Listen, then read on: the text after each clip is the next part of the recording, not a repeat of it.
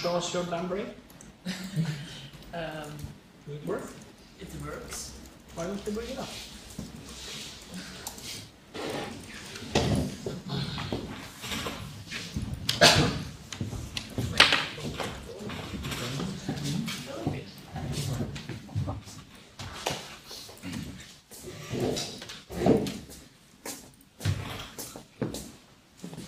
There's only a small movement.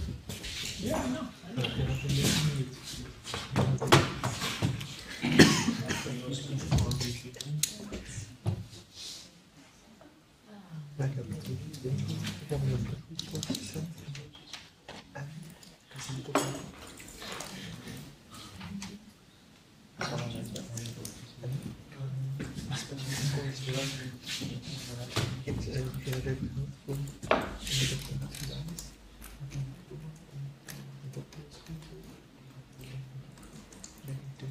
It's only very short. Ja, ja, ja. We zijn pas vervierd deze keer. Denk ik. Wait again. Anyone else got the movie to show? My mesh is fine, so mine is still running. Hopefully I will show you later. Thank you very much, that was quite impressive. Okay. So as you know, life is not fair, right? Which means that I get to speak again and then you get to listen. But then we will do a revenge, right? Right now I will tell you about discretization best practice. And when we finish with that, then I'm going to ask you to do some programming for me. Okay? Do you have ideas for programming tasks that we should do?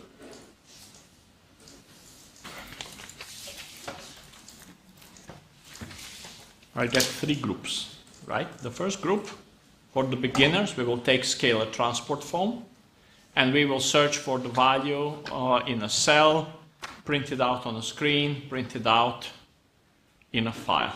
Okay? For the second group, I want you to write a function object for me. Okay?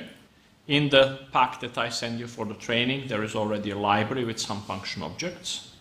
And that function object should calculate mean velocity in the domain. Okay?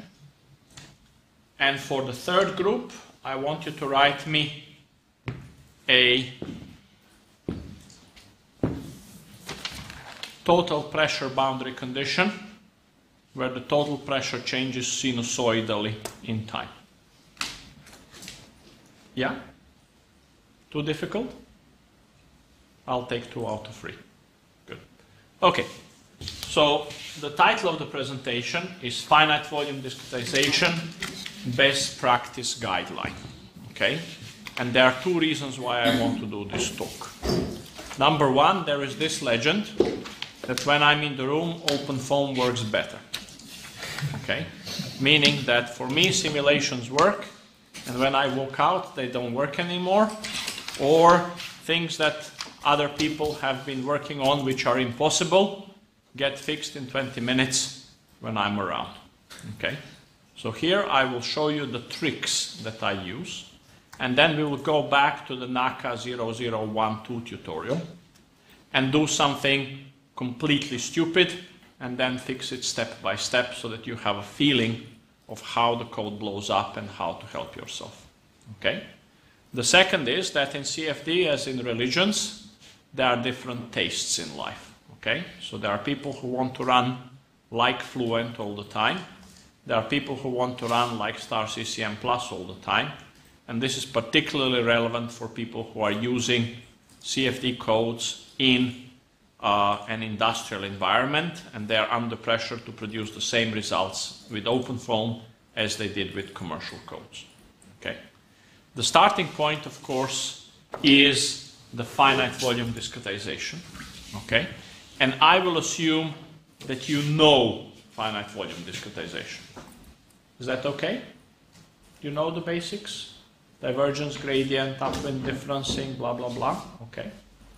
Now, the dirty secret is that the finite volume discretization written up in a book doesn't actually work that well. Okay, so as long as you're running dumb break on a column or a backward-facing step, and your mesh is well resolved and all the cells are nearly perfect, the results are okay. In industrial CFD, meshes are one order of magnitude bigger than you're used to. The geometry has got a really complex shape. Making a mesh of any quality is already very difficult, and making a really good mesh is usually completely out of the question because the results need to be finished by 3 o'clock. Okay? So what I'm going to show you is, number one, that all these codes use the same basic discretization procedure, and number two, that there is a series of dirty tricks in discretization that nobody tells you about, okay? But they are used in all the commercial codes, okay? We will finish by proposing the default settings separately for hexahedral and tetrahedral meshes because they are slightly different. Okay. Do you have a feeling of what is going on behind the scene in a commercial CFD company? Okay? These people make their money on the idea that an average person in average time with average knowledge on a really horrible mesh can produce a solution which is acceptable. Okay? Now, acceptable means it's not obviously garbage. Okay? With CFD, you can of course do much, much better, but in order to do that, you have to have the skills. Okay? So, the codes have got very carefully chosen default settings. They will not tell you what these default settings are. If you're lucky, you have a switch saying first order and second order. Okay? And sometimes you have switches behind the scene which will do something completely different. Okay? My favorite was at Star CD. That version of the code is no longer in regular use. We had switch 85. Okay? You know what it did? When the customer came and he said, well, I'm running this first order, and if I have to switch it to second order, the code is not converging or it's blowing up for me. Okay? Then you try and argue and you find out what's going on. If you really can't fix it, you tell them, well, use switch 85. So what the switch does, it says, well, whatever difference in scheme you switch as a customer, put it back to first order. Okay? And then you say, well, now with switch 85, everything works. But as you can see, your results are exactly the same as they were with the first order, so you don't have to worry about it. Okay? Now, that's not fair. Okay? So please keep in mind that this is a second order accurate code, but you need to have a reasonable mesh quality. And if your meshes are really horrible, you have to make a compromise somewhere. Either make a better mesh or cut some corners in discretization. Okay, so with foam, the default settings are really poor.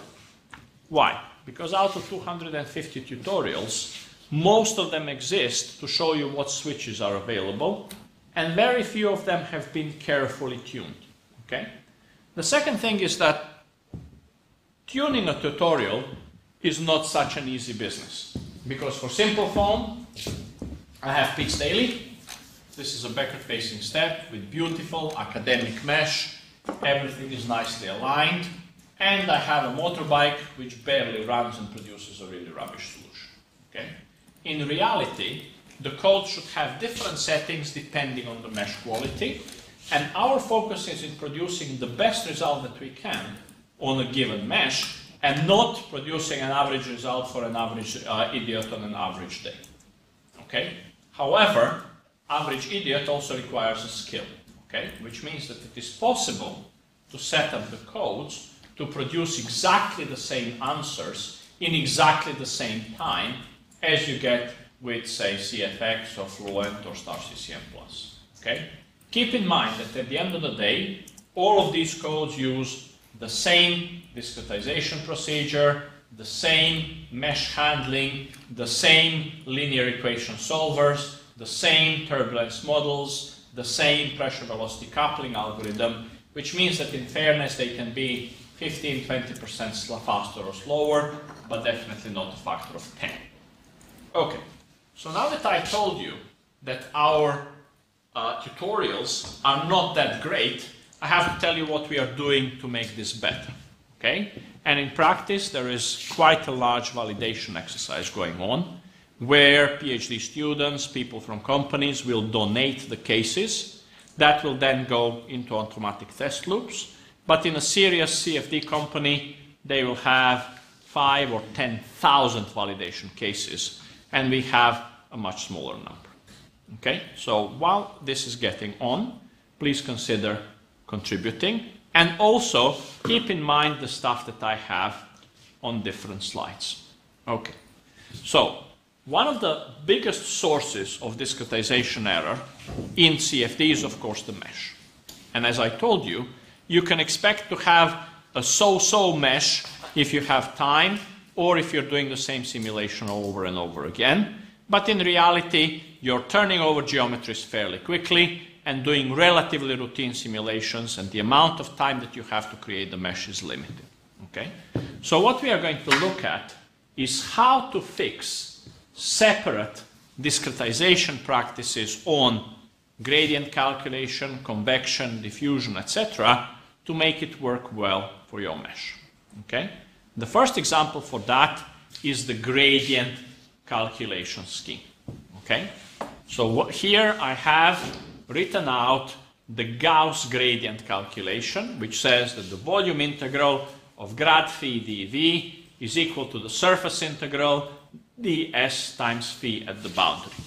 My computational cell has got a bunch of faces. Each of those faces have got a cell to the left and the right, which means that I calculate the gradient as the sum over the faces of the face area vector multiplied by the value of my variable at the face. So how do I get that value? Well, you have the value to the left of the face, value to the right of the face, and the face in the middle. You will do interpolation, in this case something like half of left and half of right, and get the value. Now, this method is second order accurate only if that integral is second order accurate. And in order to get it second order accurate, I use something called the midpoint rule. Meaning, if I want to integrate a linear function over the face, I will take the value at the centroid and multiply by the face area. Okay? Now, what happens if the line between P and N doesn't go through the middle of the face? Well, your gradient is not second order accurate, which is a little bit of a problem, but it is not a disaster. Unfortunately, accuracy of gradient calculation will kill me later. Okay? So for the cases where the mesh is distorted, I have to find myself a better discretization procedure. Okay. Now, on a hexahedral mesh, a cell will have 6 neighbors, right?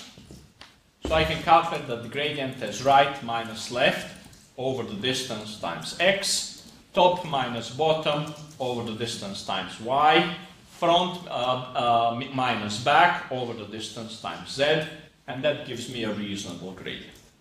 Okay? On a tetrahedral mesh, I don't have 6 neighbors, I only have 4. And if you imagine what an irregular tetrahedral mesh would look like, my tetrahedra can get much more distorted than the hexahedra, which means that the miss between the face center and the interpolated value can be much bigger. Okay? So for that, I need to imagine a new way of calculating the gradient. Okay? So here's a little picture to help me with what's going on. So the idea is that I have a point P in 2D, and around it I have a cloud of points n1 to n5. I know the value of phi p and the value of variable in all of the points around it. Do you have any idea of how would I calculate the gradient without referring to the Gauss's theorem and the finite volume method? Well, this is just a bunch of data, right? So I can fit a plane through the data, take a look at the slope of that plane, and that's my gradient. Okay? the way that the least square fit is defined is I say, looking from my point P, the value at n is equal to the value at P plus this vector d multiplied by the gradient at P. Okay, phi P plus dn dot grad phi P. Will that actually be the value in n? No. Okay, so I will imagine myself there is an error which says phi n minus the extrapolated value. And then I say that the least square fit minimizes the weighted sum of square of errors. Okay? And I get an expression like that I will derive with respect to grad phi p. And here I get an expression which says weight square g to the minus 1 dot dn phi n minus phi p. This is basically a geometry where the G tensor is defined from the sum of the dn tensors, and I can invert them. Okay. So what this basically does is it makes sure that I can get a second order gradient even if my mesh is really ugly. Okay? Because there is no issue with interpolating into the face center anymore. But who tells you that that gradient is okay? No one. It's formally second order accurate, but this is not enough. Okay, so now consider a case that looks like this.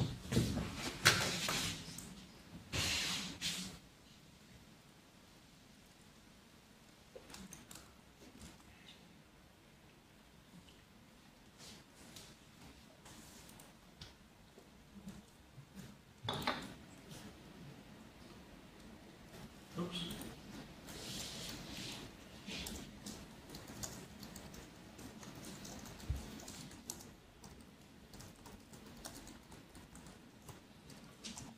Okay, here's my function. Should be a bit prettier, but this one will do for the moment. And I have 3 points. 1 point P here. 1 point here. And 1 point here. Okay? How am I going to calculate the gradient in that point?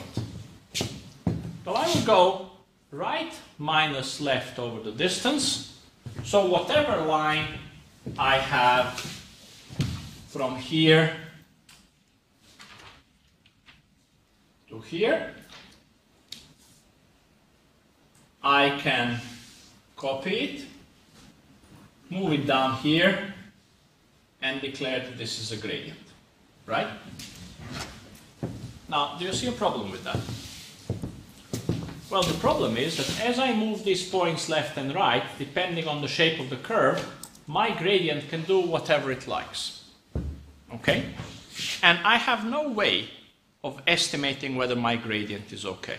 So let's go back to our slides and figure out if I have a way of judging whether my gradient is okay. As I said, I have a point P and a bunch of points in my neighborhood. Okay, and 1 to n5. And I have just calculated the gradient. I can go back to my expression and for each of the neighboring points say the value here, assuming that this gradient is good, is the value in the middle plus the extrapolated value to here. What I do then is I go back to the original data and I pick up the minimum and the maximum of my neighborhood. Okay? If the extrapolated value doesn't fall within the minimum and maximum of my neighborhood, I know that my gradient is bad. Okay? So in the example that I try to sketch quickly, the idea is that my function looks like this, and I'm here at the bottom, and now my gradient can go left or right, depending on where the neighborhood of my point is. Okay? But the extrapolated value with such a gradient will fall outside of the range of my value and all of my neighbors. Okay? When I find a gradient like that, I will basically clip it. okay, saying all of the extrapolated values in my neighborhood need to stay between the min and the max of the values. Formally, this violates second order accuracy because I chopped off the gradient, but knowing the data from what is going on around me will actually help me. Okay? Consider my backward-facing step mesh. Okay? You remember what the mesh looked like? There was a corner here, and then I pulled the mesh XY like this. Okay? What would have happened if I wanted a boundary layer and I wrapped it around the corner? Okay, then I have a point here at the top and point behind the step, which is really not relevant for me because the flow is going in that direction, and that point is very far away from the neighborhood that I have. Okay, so the gradient at the most important point of my flow will be badly wrong. Okay, so the first thing that I can do with my gradients is do this neighborhood check, and rather than just using the Gauss or the least square gradient, I will use the limited version of that gradient. Okay, so that will make my gradient better. But what's such a big deal about my gradients? It turns out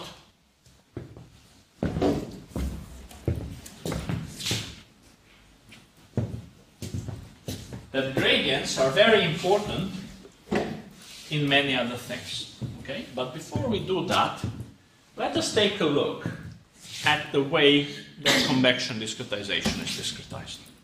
Okay, so the volume integral of the div splits into a surface integral of the flux f, which is sf.uf, and the value of my variable at the face. Again, I have the left value, the right value, the value in the middle, and I am going to do interpolation, which is linear. Okay? Remember the swirl test that we did yesterday? When I use this scheme, which is called central differencing, for my values in the simulation, I had values which are greater than 1 or less than 0. Well, what's the big deal? The problem is that some of the equations and some of the variables preserve the natural bounds that are defined to them by the mathematical model. For example, turbulence kinetic energy is the square of the velocity fluctuation, and as a square, it cannot be negative. Okay? Number 2, temperature. It cannot be negative because when I use the equation of state, which says rho equals P over RT, negative temperature gives me negative density, and no, that's not a good idea. Okay? Number 3, concentration or volume fraction. Can it be bigger than 100%? No, not even if you're a very talented football player. Okay? Now, negative concentration or concentration greater than 100% is actually very dangerous. Remember the presentation that we did this morning about rho in the VOF system? We said alpha times rho 1 plus 1 minus alpha times rho 2. If alpha is 1.01, I go alpha times 1 plus 1 minus alpha times 1,000. 1 minus 0.01 is minus 1.01 is minus 0.01 times 1,000. My density is minus 9. Oops. Okay, negative density is the most certain way of blowing up your code. Now, why does that happen? Mathematically, this should never happen because the mathematical model clearly says that alpha concentration needs to stay between 0 and 1, that temperature must stay above 0, turbulence kinetic energy must remain positive. However, what we are doing is an approximation where we are creating the discretized form of my transport equation, and along the way, we lost the connection with the physics. Okay? So the point of the message is that when you're choosing convection discretization, because central differencing and related schemes do not recognize the bounds. You have to think about the variable that you're transporting. Okay? Yesterday I also showed you upwind differencing, which says if the flux is positive, take the upwind value, take the p value. If the flux is negative, takes the n value and sort out the problem. Okay? Now, if I'm transporting k or alpha, etc., it is more important for me to keep the values bounded than it is to get high accuracy, because negative temperature leads to negative density and I never get to convergence because the solution blows up. What about the velocity? Well, velocity components are not bounded variables because they can go from minus infinity to plus infinity smoothly through zero. Okay? So for those properties that do not have the bounds, I want to use a nice discretization scheme. And it turns out that the one that I use all the time is linear upwinding. Do you know what it does? It will find the upwind cell, and then it will extrapolate to the phase from the upwind side, and it works really well. Why? I have no idea, but it really works well. Okay, so now that we have done the convection operator, let us take a look at the choice of schemes that come with it. Okay? Typically, upwind scheme is not good enough if you want to produce something of high accuracy, but we are, if we are in the business of the average idiot on an average day on a really bad mesh, then upwind is not such a bad choice. Okay? There is a whole series of schemes in OpenFOAM, I think we have about 45 of them, which are a combination of first order and second order schemes, which will dynamically blend between upwind and central depending on the curvature of the solution. Okay, so what I have here is the value in the C cell, which is the upwind cell of my phase. D is the downwind cell, and U is the quote-unquote far upwind cell. If you're on a hexahedral mesh, this actually exists, and you can take a look at two cells upstream. But from the point of view of code organization, it never works like that, because what happens if U is on a different process, right? If the accuracy is important and you're solving to a variable which is bounded, you can choose one of these big families of TVD and NBD schemes, hoping that it will improve your convergence. But which one? Okay? The fact that there are 45 of them means that people don't know what they're doing. Okay? The difference between one and the other will be 1, 2, 3%, and in the great scheme of things, it really makes no difference. Okay? So when you get into a situation where you have to transport passive scalars to bounded scalars to second order accuracy, pick one scheme and stick with it. You will not make a big mistake. Okay?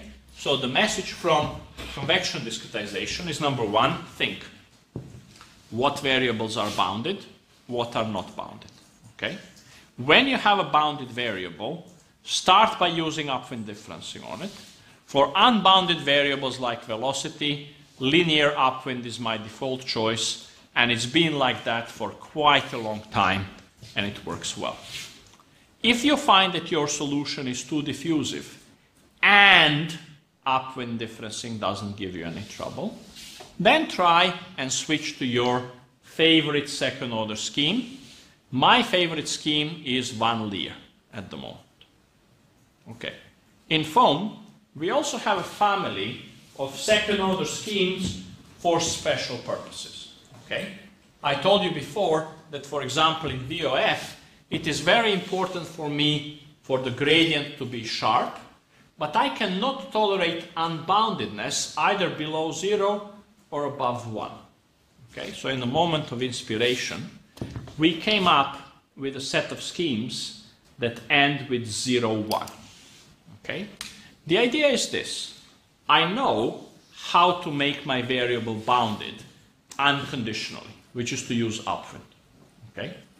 And what the 0-1 schemes do is they will use the basic scheme like gamma or van Leer or whatever you choose and follow any unboundedness fluctuations. Okay, so if you find that your variable is unbounded to 1.000001 or minus 10 to the minus 16, the scheme will say, well, there's something strange going on here.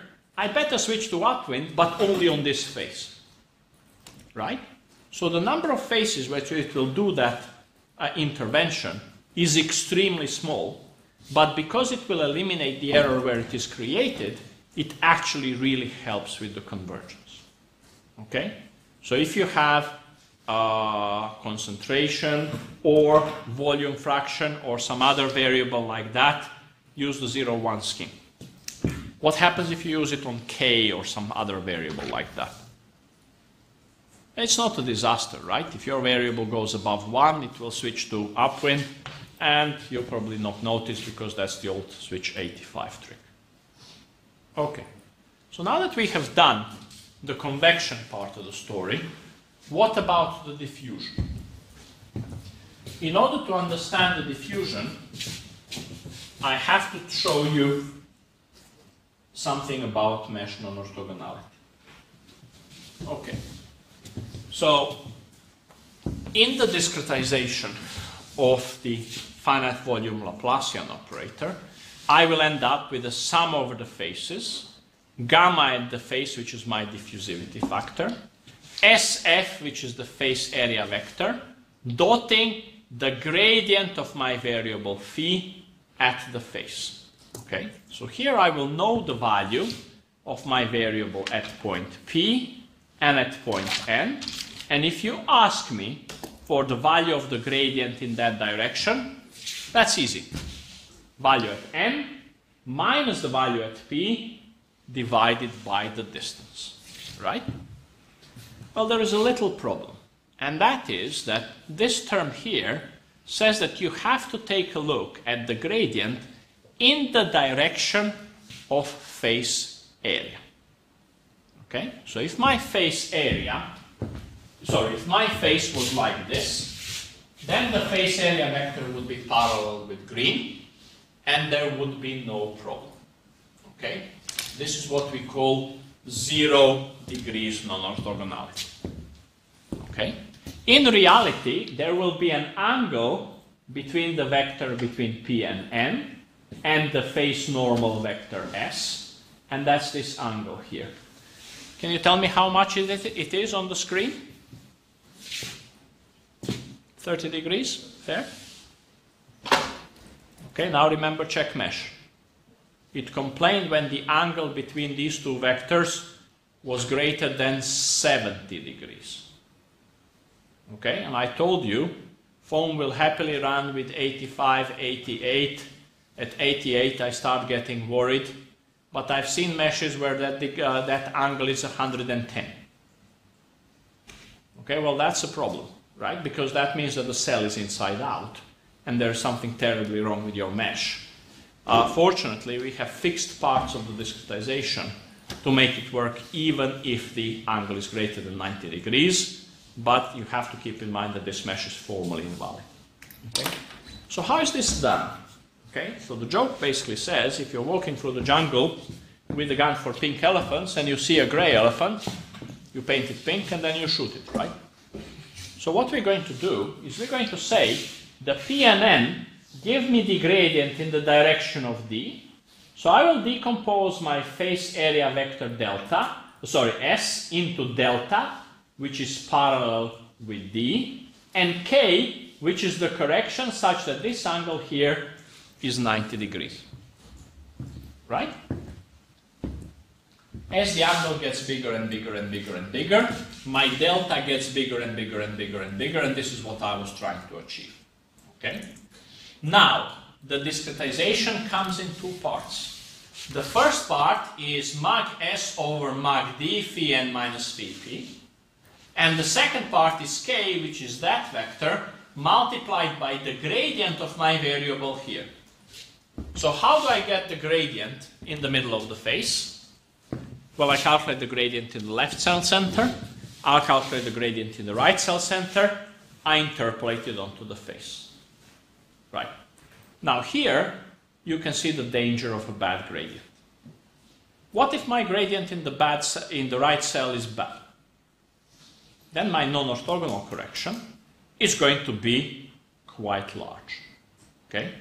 So this is the second cause of problems on the mesh, because that term, called the non-orthogonal correction, is basically either a source term or a sink term, and it can be big or small depending on how good my gradient is.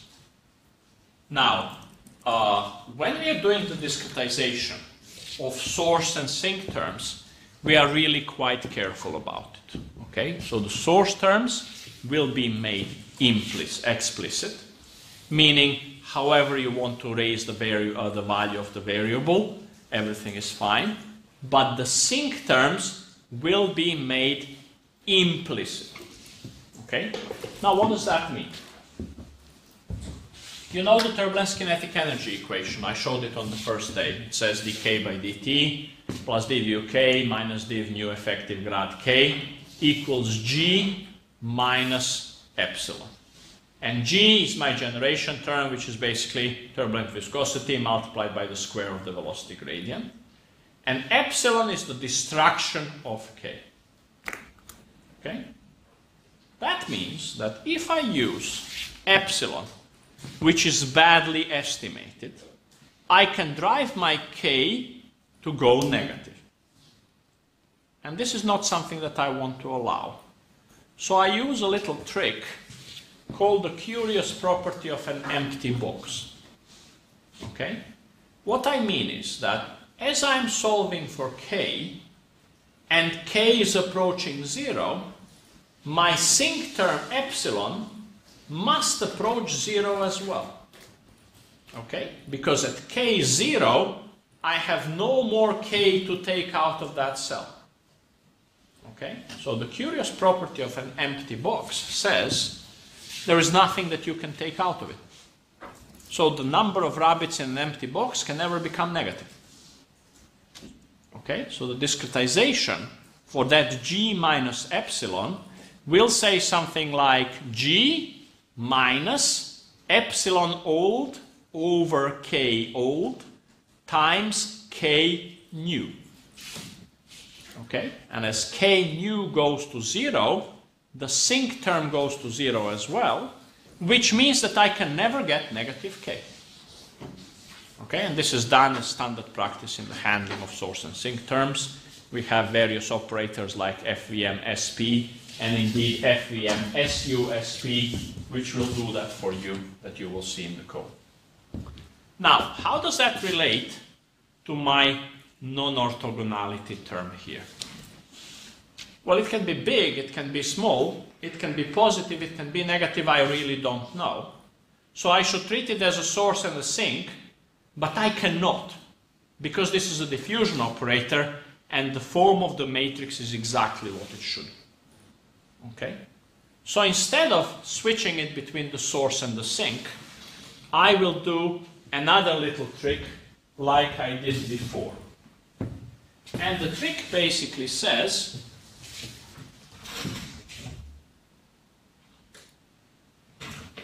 find out whether the explicit correction term is bigger or smaller than the implicit part. Okay? So the idea is that if there is a lot of diffusive gradient in the normal direction, I will allow lots of diffusive gradient in the tangential direction of the face.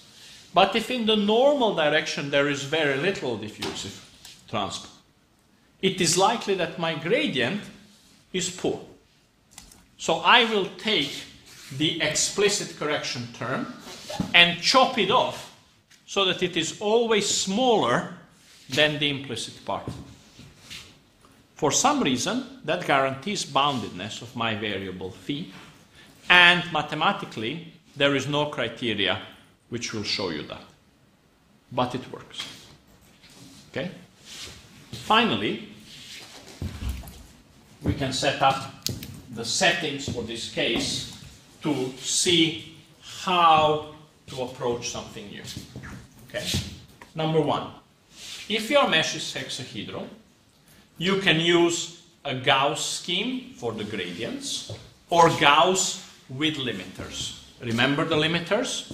So when I sit in the point and I calculate the gradient, I will check whether the extrapolated value with the gradient that I calculated remains within the bounds of my neighborhood. If it does, I keep the gradient. If it does not, I clip it to make sure that the extrapolated values stay the same. Okay? This is no longer a second order gradient. However, it is more accurate than what I had because I have eliminated a part of the error. Number two, when I start playing with convection schemes, I will always start with upwind. Why? Because I'm solving an unknown problem on an unknown mesh quality, and if upwind doesn't work, then there is something seriously wrong with my case. So what could be wrong? Stupid initial conditions, stupid boundary conditions, wrong solver tolerances, I have mixed up inlets and outlets or something like that. Okay. For bounded variables, I must use upwind. For the momentum equation, I will typically start with linear upwind. Will you use linear upwind for k and epsilon? No, because they are extrapolated schemes, which means that the bounds are not satisfied. Okay? For the diffusion term, if your non-orthogonality is below 60 degrees, you can use a scheme called Gauss linear corrected, which basically says whatever correction you had on the right-hand side, you will put into the source. For higher non-orthogonality, you will use this limited scheme, and a factor of 0.5 says that the implicit and the explicit part can be the same. Okay? In all cases, you will monitor the boundedness of scalars. So what does that mean? When you're running VOF, make sure that the max alpha is not 3.7 and that mean alpha is not minus 0.3, because you're definitely doing something wrong. Okay? When you get into that mode of taking a look at your case and analyzing what's going on, it will be much easier for you to figure out what the case is doing. For tetrahedral meshes, we have slightly different settings. Number one, the Gauss gradient is not good enough because the neighborhood is minimum. Every tet has got only 4 neighbors if you're lucky. Okay? If you have a tet in the corner with 3 walls at the boundary, you only have 1 neighbor. Okay? Well, that is a dead cell that's just making your domain look pretty. Okay? Number 2, when I'm using a gradient scheme, I will typically use least square, in many cases without limiters. Okay? For convection schemes, I will start with upwind. Why? Because the mesh quality is so much lower for tetrahedral meshes, but the solution may still be okay. Because you can afford many more tetrahedral cells than hexahedral cells, because the mesh with tetrahedral faces, cells has got fewer internal faces. Okay? And finally, on diffusion scheme, I always use non-orthogonality limiters because I know that my meshes are highly non-orthogonal. Okay? Typical non-orthogonality on an industrial tet mesh, 85, 88 degrees, no questions asked. Okay. If you stick to this part of the story, most of your problems will be eliminated. You can still mess up inlet and outlet conditions, relaxation factors, solver tolerances, number of piezo correctors, etc. But for those, I don't have strict rules like I had here. But basically, you have to do a sport called residual gazing. Okay, so while your run is running, you have to monitor what's going on until you get enough confidence of doing this sort of cases or that sort of geometry so that you can start 20 runs overnight and make sure that all 20 of them are alive. So what I would like you to do now is to go back to the NACA 0012 case make a copy and set all the discretization parameters to default. Okay? So Gauss gradient without a correction, corrected Laplacian, bound Lier on all of the bounded scalars, and central differencing on momentum, and let's see how far we're going to get.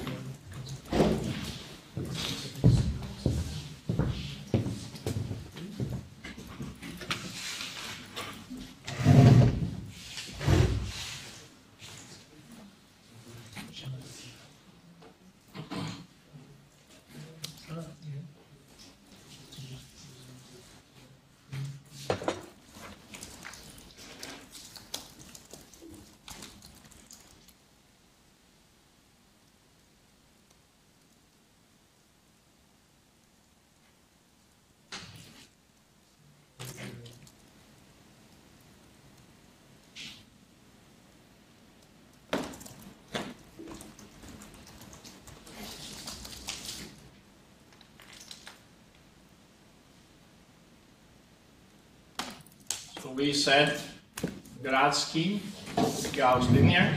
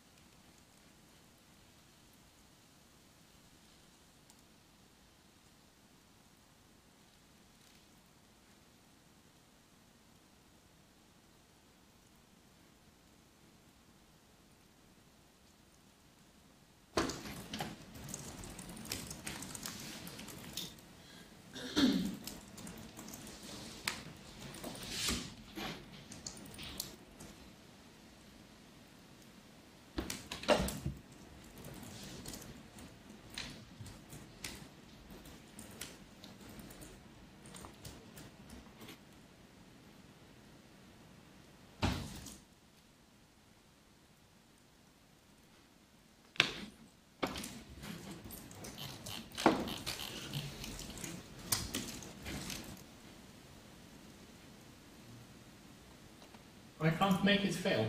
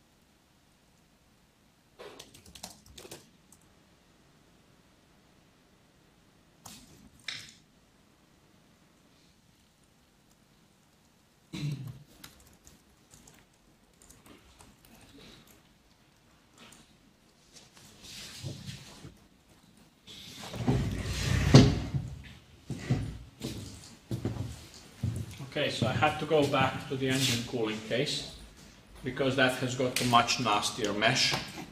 I have switched the discretization to second order, but still use linear upwind. And the best I got is this bounding K and bounding error message, epsilon messages. So if you see that, there is obviously something wrong with the discretization.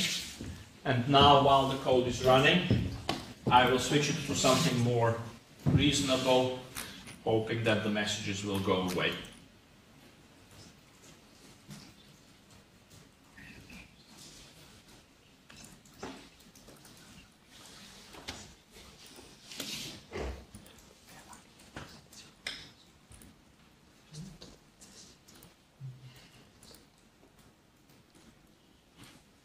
Okay, you see here, bounding messages. In the next time step it says, I reread your discretization, bounding messages. Few time steps afterwards, only one bounding message. Okay, go back here, switch the K scheme, upwind. Oops.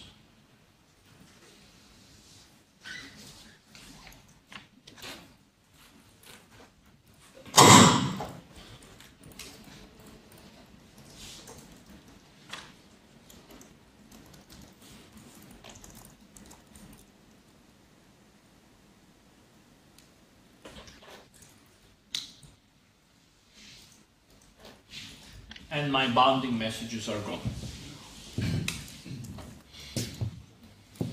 Okay, I would have thought that it was easier to knock this over, but obviously the code is getting a little bit better than I was aware. Okay, there is one more thing that I quite regularly do in my runs, and that is the use of function object called min-max field. So what I do here is in system control dictionary / functions. Actually, I have to show you properly.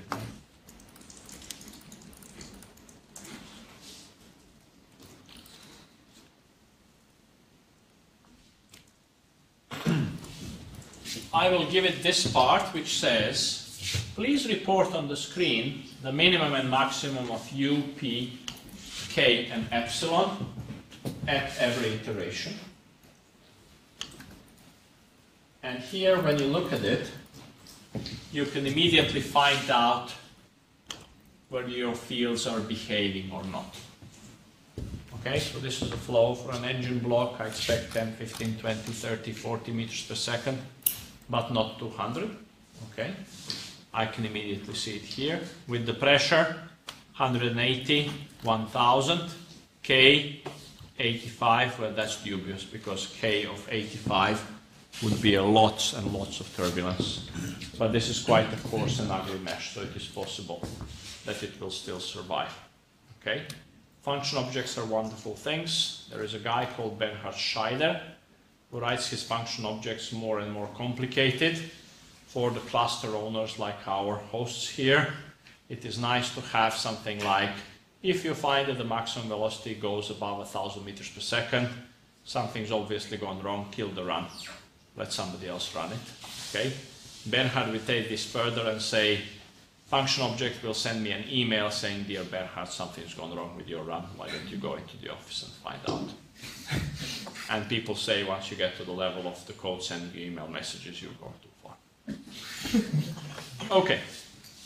So let's have a little break. And after the break, we'll start doing some programming. Okay? How many of you have done some basic programming with OpenFOAM? Everybody. Okay. In that case, I'll do a little bit of introduction, and then I will ask you to do things, ideally with that dumb break program that you will run. Okay? Cup of coffee, I think.